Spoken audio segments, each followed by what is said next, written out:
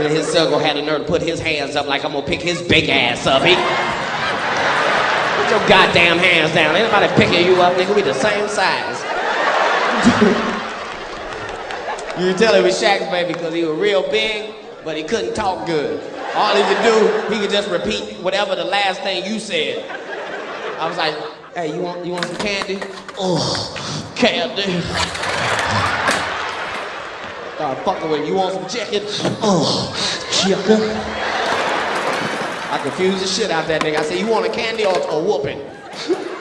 Oh, a whooping.